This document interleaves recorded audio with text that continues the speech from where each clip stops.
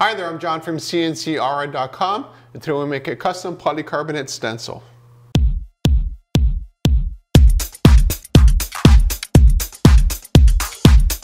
There's lots of videos of me showing you guys making custom polycarbonate stencils, and what I always say is it's optically clear, which means that when you look at it like this way, you can actually see straight through it and it looks amazing. You don't see that in this case here because I left the masking on the front and the back.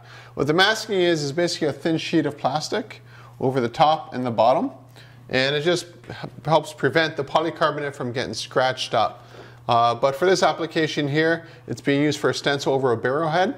So as a result, I just leave this stuff on there. They could paint it after many paints, so to speak.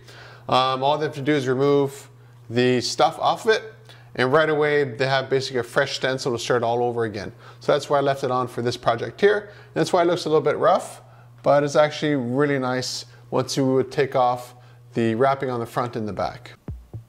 When it comes to laser cutting mylar or polycarbonate in this case here, what can actually go wrong? There's actually not that much. The polycarbonate that I'm cutting here is very thin, and as a result it's not really flammable very much at all. Compared to acrylic, if it was acrylic, there's always a flame somewhere with that stuff. Now the other thing that helps is that it got a lot of power coming out of the head, air power, so it's pushing down.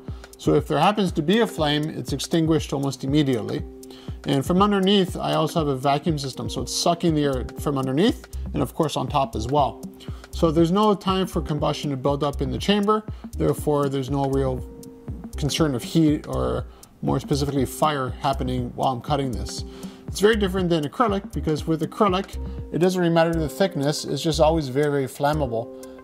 Even foam is actually a lot worse than that too, that we cut as well for custom drawer organizers. Now the only thing I gotta watch out for when I'm laser cutting, that's why I don't leave the machine running while I go do other stuff in the shop, is those little pieces that you see sort of flying up, after they're cut out.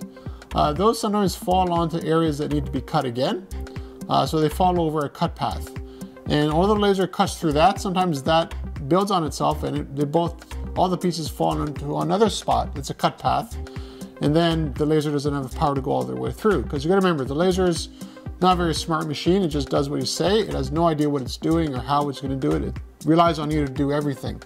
So if there's more material there than I was hoping for, it would just cut like as if it wasn't there. What I really like about this stencil was the challenge of getting very small details to work out.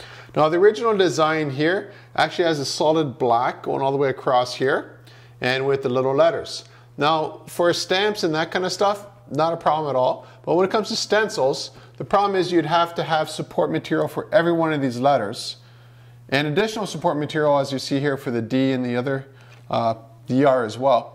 And because of that, the issue would be that you end up with a lot of stuff in the stencil that isn't actually part of the logo, and it kind of distracts you. So what I told the customer I would do instead is actually add like little lines here. And because I did that, right away the letters would not have to be as stencilized as they would be otherwise, and you can actually make them clearly legible and workable.